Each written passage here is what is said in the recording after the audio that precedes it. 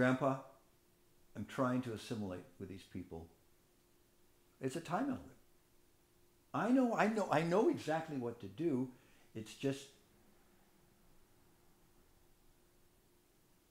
hey Chris, Hey man. welcome to my home. So this is for the birthday for your father, James Riordan. I think it's a roast. Right. A roast.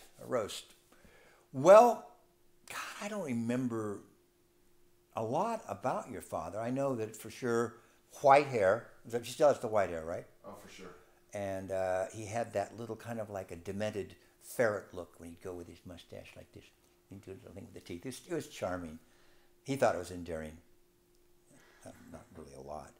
But I remember we wrote the song Pablo together, and he'd say, well, what are you going to write for the first line? So I'd write a line, and he'd go, and then I'd probably write something like, I said, well, write something like blah, blah, blah, blah, blah. And then he comes and he goes, yeah. And then you'd go, and I'd write it, and he'd say, and then I'd probably say something like, and I'd go, well, just say something like, and this was his process. And I'm sure you found this through working with him before in the film stuff. He's kind of a guy who has many, many hats. In fact, a lot of people don't know that in his closet at home, James has a propeller hat with a grip hat, a boom hat, a director hat, a producer hat. And when he's talking to you, he'll flip them around. I know you mentioned to me before when you were working with him, you'd go, Dad, hey, Dad, I got a question. Dad, ignore you, right? Completely. Same thing with me. I'd go, Jim, and he'd turn and he'd look. And I'd go, Sir James, and then he would acknowledge you. Friggin' Sir James crap. I don't know what that's about. For the record, and this is for everyone in Illinois, in the relationship that I had with James Riordan, I was not the weird one. In fact, people from cults would come to James to get their whack on. I think most people out there know that Jimmy is a big practical joker. Remember in Malibu once he put a strange woman in my bed, and I lost my wife over that. I mean, there's no other reason for a woman to be in my bed. It had to be Jim. I remember about 2 weeks ago I got a text message from James saying, I'm in the 4th row at a Warrant concert. It's really loud. So I text back, what songs do they play? And he goes, it's really loud. Apparently he can't even read a text if it's too loud. You know the scene in A Star Is Born with James Mason and Judy Garland when they both look at each other and they are the most lost, lonely, sick people in the world? That pretty well sums up Riordan's M.O. He gets a look sometimes that is beyond the abyss of depraved. It's so sad that you really don't want to know what this man's thinking of. I mean, this coming from Creed, that I don't want to know what he's thinking. I'm so sorry, Jim. All right, with all due sincerity, hi, my old friend. How you been? It's good to see you. Creed from L.A., working with your son. So I hope you have a good birthday. I know, it's just a roast. You don't even count your birthdays anymore, do you? Nice color in the hair. You still have it. Fuck you. I hope they roast you well. I did my best. So later, skater. Hi, Grandpa Jim. I made you a big, spicy pepper. My favorite Grandpa Jim story is playing silly games and playing Pinch Man. Aren't you gonna eat? You might be hungry. Oopsies! You're still not eating. Why aren't you eating? Anyways, I'm eating. Want a smoothie? I get that, yes. Okay, a pepper smoothie. Here.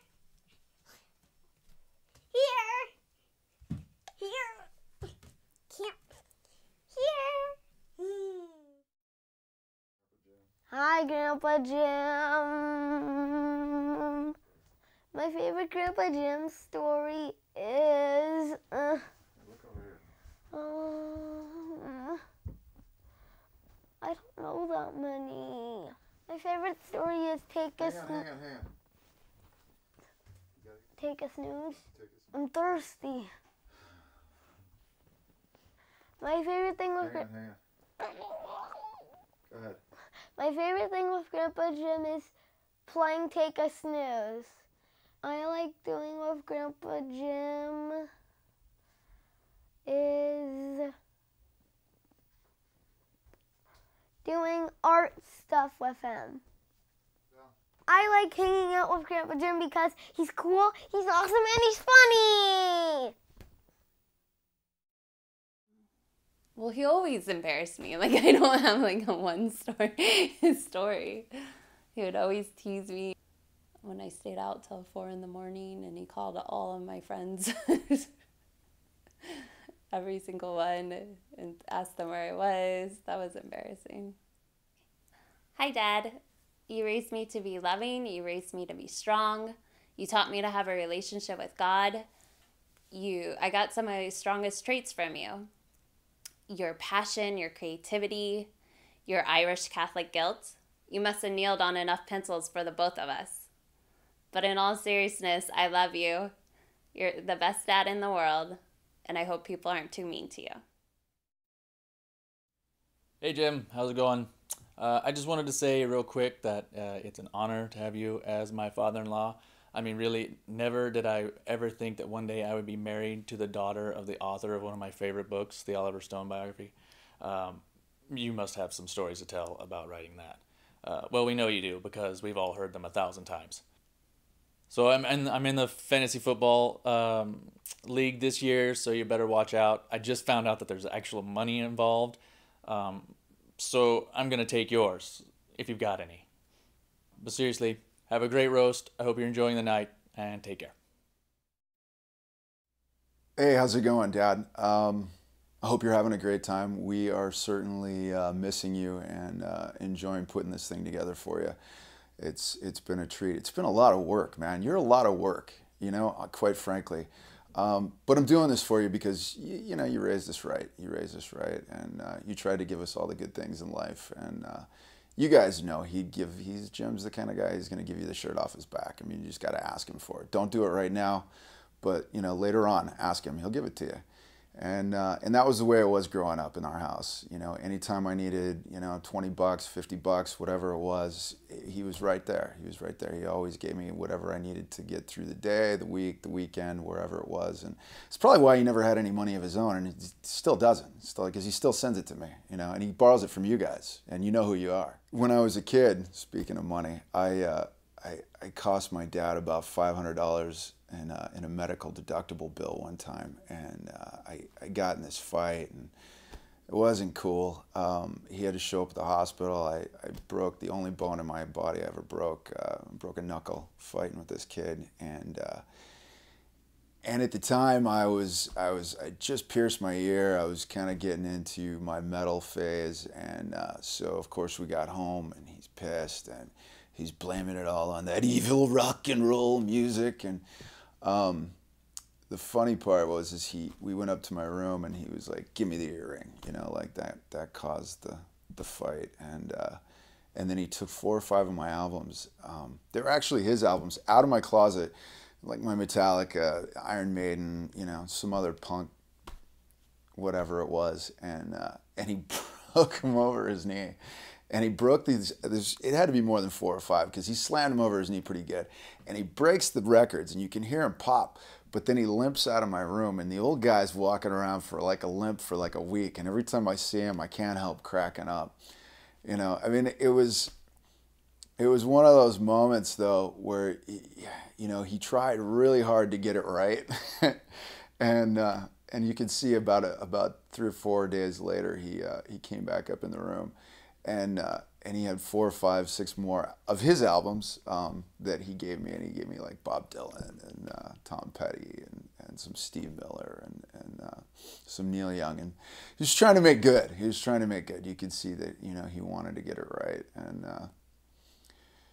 He always did. He always did try to get it right. I love you, Pops. But Dad never put any pressure on us to do anything other than, like, just go to school, get that done. That was important, you know.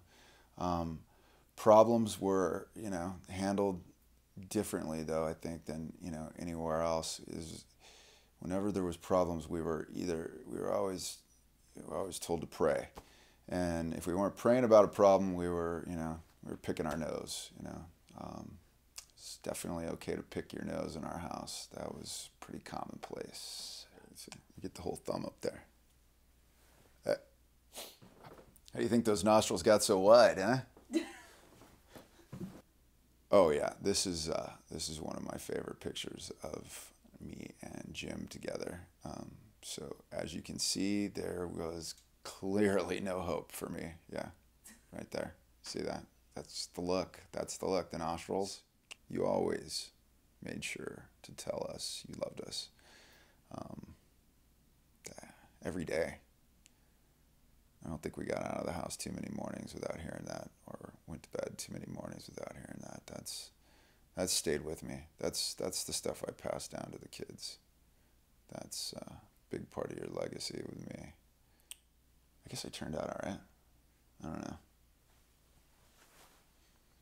What do you think?